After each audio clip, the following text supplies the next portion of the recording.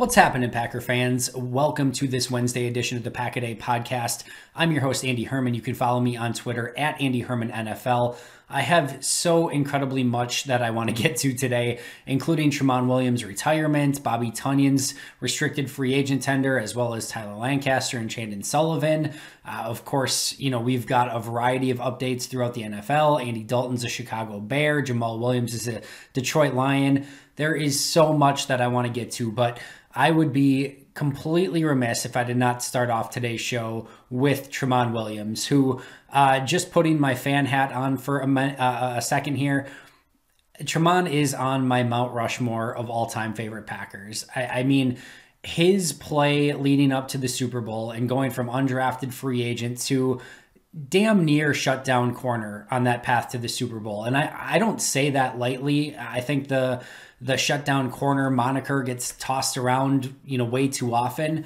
But man, the way that he played that season and the big plays that he came up with when Green Bay needed him most. I mean, basically sealing the Super Bowl with the incompletion at the end. My favorite play, arguably my favorite Packer play of all time, the pick six against the Falcons in the divisional round leading up to the Super Bowl. I mean, just his overall play was at an entirely different level. Of course, ends with 3 stints on the Packers, his original stint, and then, leaves for a bit, comes back for his second stint, and then leaves again for a cup of coffee, and then comes back on the practice squad, only to not play in the NFC Championship game. But this is somebody who is, this is the story that you love to tell as a analyst, as a fan, as a member of the media. It doesn't matter. The Tramon Williams story is just phenomenal. The undrafted free agent, finding him as this hidden gem, and just to see him go out and have a career the way that he was able to have it's just the best. And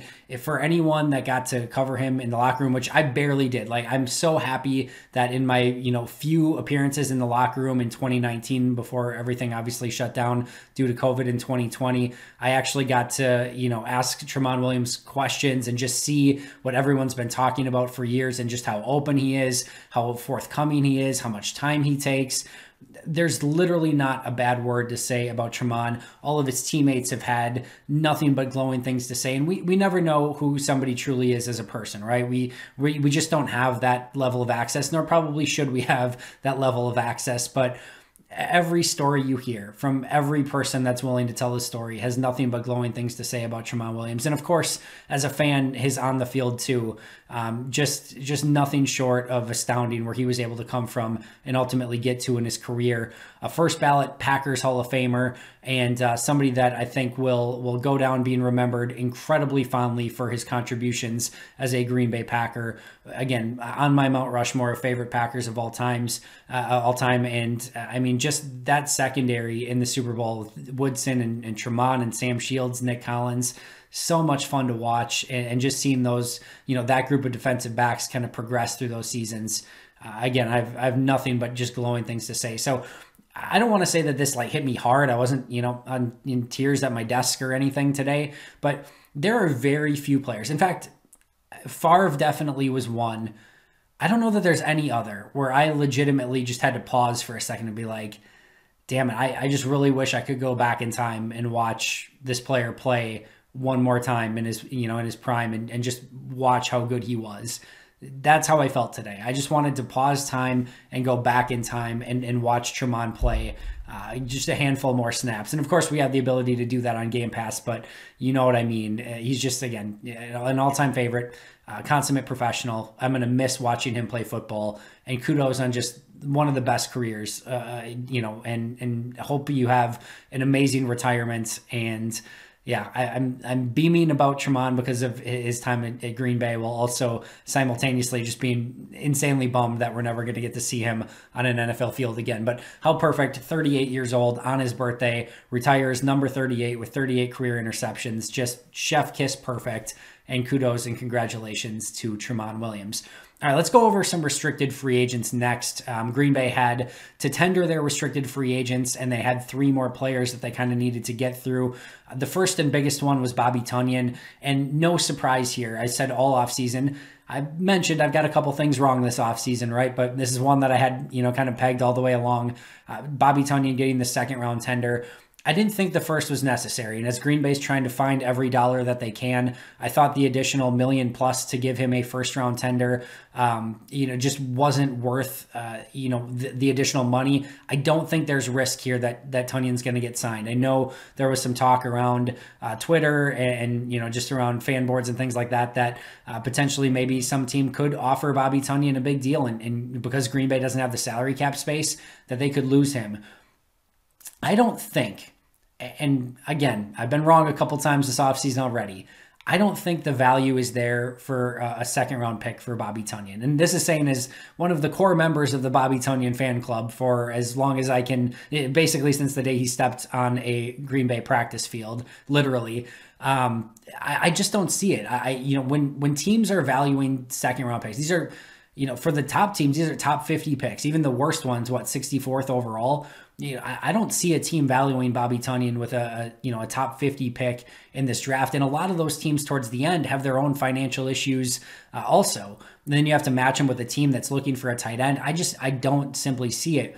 And, I was asked, I was on, doing a radio hit with John Papadopoulos in lacrosse. And he asked me, do I think that, he's worth a second round tender? And was, Tonyan's play of his own accord, or was it, kind of due to scheme and Rodgers and things like that? And it's a little bit of both. Tonyan's really built himself into a overall tight end. He's a much better blocker than he ever was in the past. Not great, but certainly serviceable. And he's a much better receiving tight end. He finally put everything together. And, it was interesting. You would see at times where he would get the benefit of some scheme from Matt LaFleur and some great plays by Aaron Rodgers and just kind of be right place, right time. There would be other plays where he actually worked himself open, and unfortunately Rodgers just didn't see him or the ball didn't come his way. So there's definitely a little bit of both. And again, his improved blocking is a huge kudos to Tonyan himself and his coaching staff. And there's no question that Tonyan has great value for Green Bay. And I don't think Green Bay wants him to go anywhere. Yes, there's a ton of value in a second round pick. And I think they would, if some team decided to give him a huge offer, I think they would take the second round pick and hope that it was a team that was picking in the top 50. The earlier the better. I don't see that happening. I don't think some other team is going to value Bobby Tonyan in that regards. I know the tight end class after Pitts isn't great in this draft, but I just think that some team is going to value their second round pick and a big contract more than they're going to value Bobby Tonyan. And again, that's the thing here, right? It's not just giving him a second round pick, but you also have to sign him to a deal that would outmatch any other team that's potentially vying for his services. And of course, Green Bay from matching that contract. So I don't see that happening. And I think, I don't think other teams are going to value that second round pick. And I think if you're Green Bay, you would also want to keep him. I don't see Green Bay wanting to trade, even if they could trade him for a second round pick. Green Bay has fought through tooth and nail to find a tight end that they can trust the way that they can trust Bobby Tonyan right now. And I just think that you don't wish that off. Jared Cook left after a year. Martellus Bennett was a disaster. Jimmy Graham was a disaster. Ever since Jermichael Finley's injury, it's basically been like this cursed position besides like a half season of Jared Cook and now this last season of Bobby Tonyan. So you finally have a player that fits that role really well. I don't think you want him to go anywhere. I expect him to be back on a 1-year second round tender and, about a little over $3 million this season. And I think, towards the end of this year, they'll look at trying to, get him on a longer term deal would be my guess. Chandon Sullivan was a little bit more interesting. I thought this one could have gone either way, either not tendering him and trying to get him back at a lower price or just tendering him at the $2 million right of first refusal. That's ultimately what they decided to do. Remember, though, this doesn't guarantee anything. He has no guarantees on his deal. And if Green Bay picks up a couple corners via free agency or the draft and they get through training camp and they just realize that, Sullivan's not one of the top players, they could release him and save all that money and not have to keep that on their books. So the fact that it's not guaranteed may have been what kind of swung the balance here for Green Bay and taking a flyer on him now. And remember, they don't have to wait either. If all of a sudden they need to sign a top tier corner because it becomes available and they need every penny they can get, they can just say we're rescinding the offer, or if he's already signed it, release him. And again, no harm, no foul. For Chandon Sullivan there is, but for Green Bay, that's just, kind of the art of doing business, unfortunately. So I don't think he's guaranteed anything. I think this was the right move for now because there's no guarantees. But I think this was a 50-50, chance that he could have either gotten signed or just say, hey, we're not going to tender you. But for now, he'll be on the team, and I think he's going to have a chance to make a roster spot. And I think ultimately he will end up on the roster, but he's still going to have to earn that as the rest of this offseason moves along. Similarly, Tyler Lancaster did not receive an offer. I thought that one could have gone either way as well. I don't think, like Raven Green, that this necessarily, spells the end of Lancaster's term in Green Bay. I think he could be brought back on a lesser deal if he doesn't find anything in free agency. But for now, Lancaster is not tendered and will become an unrestricted free agent. Next big piece of news, Tramon Williams signs with the Detroit Lions, 2-year, $7.5 million deal. I know some have been surprised that that deal wasn't very high. I am not one of those people, and I've been fairly transparent. I love Tramon Williams, right? He's a great personality. Loved having him on the team. Wish he was still on the team, but he's just not dynamic enough. At some point, you need your playmakers to make plays. Williams is a great pass protector. He can catch the ball over the backfield well enough. More of a screen type receiver than like a down the field type receiver, but he's certainly improved in that regards. But he just doesn't have the acceleration and burst or the ability to make people miss in the open field. He's mostly a player who's going to get what's blocked for him. And even then, he's not a patient runner. He's a straight ahead, downhill running back. There's certainly value for him in this league, but to me, that value is about 2 years, $7.5 million, which is exactly what Detroit gave him. There's just not enough playmaking juice there for him. Of course, he ends up going to an NFC North team because the Lions, Bears, and Vikings love, the scrap heap if Green Bay doesn't bring back a player. So he ends up with Detroit. I don't love the fit because, well, one, they're not a very good team. Two, you've already got Kerryon Johnson and DeAndre Swift there. So, he's going to have to fight for carry. So I don't love that for Jamal. But we'll see what happens. And, if you're a Packer fan, you still get to cheer for Jamal, 4 times a year against Minnesota and Chicago.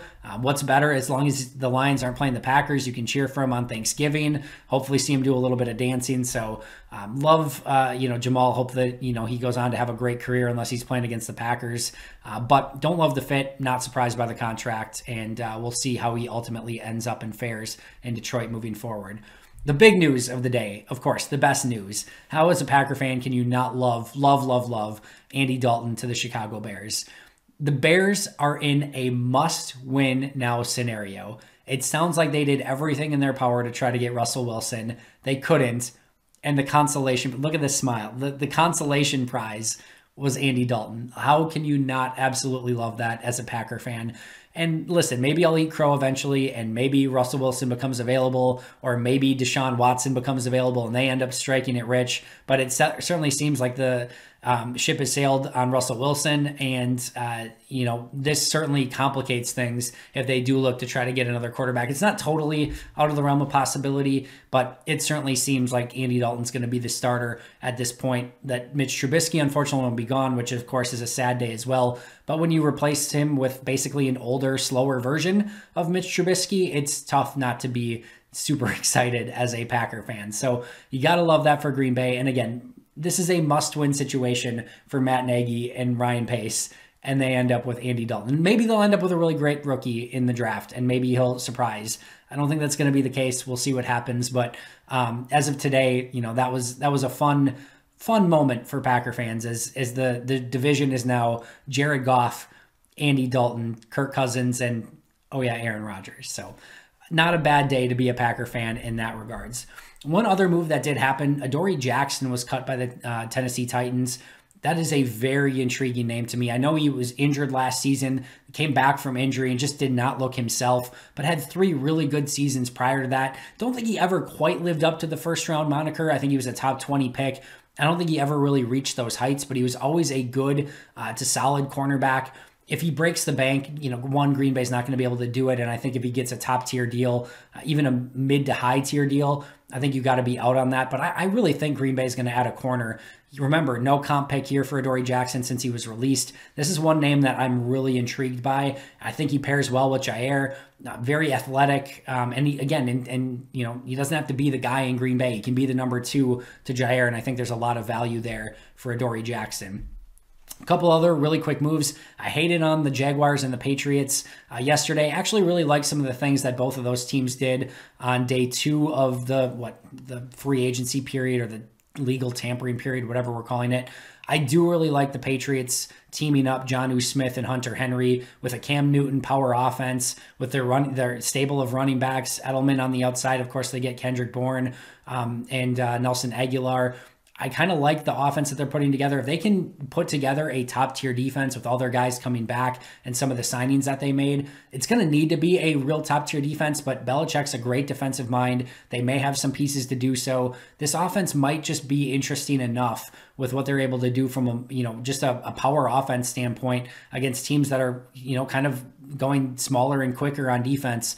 With a power runner and Cam Newton, I'm intrigued, and I do like them pairing Hunter Henry and Jonnu Smith together. And then the Jaguars, they picked C.J. Henderson last year in the draft, a player that didn't live up to the hype last year, but still has a ton of potential.